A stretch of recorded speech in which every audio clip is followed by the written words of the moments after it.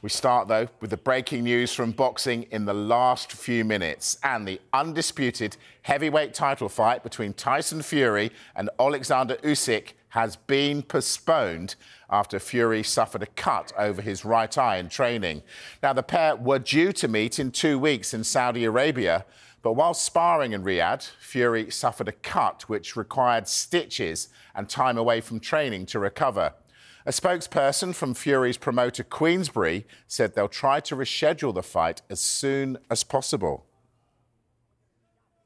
This is what Fury has said: "I am absolutely devastated after preparing for this fight for so long and being in such superb condition.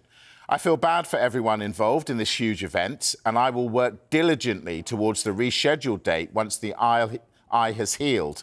I can only apologise to everyone affected, including my own team, Team Usyk, the undercard fighters, partners and fans, as well as our hosts and my friends in the Kingdom of Saudi Arabia."